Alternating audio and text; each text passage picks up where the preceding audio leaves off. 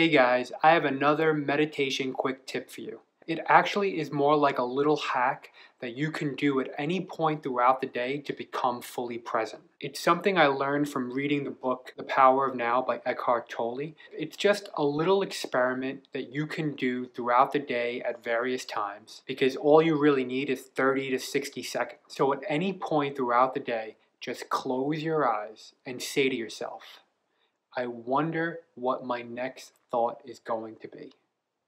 I wonder what my next thought is going to be. Then become really alert and wait for that next thought.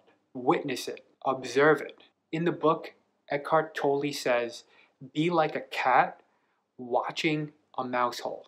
What thought is going to come out of that mouse hole? Just watch it. Give it a try. And in the meantime, I think I just saw a mouse scoot by. Until next time.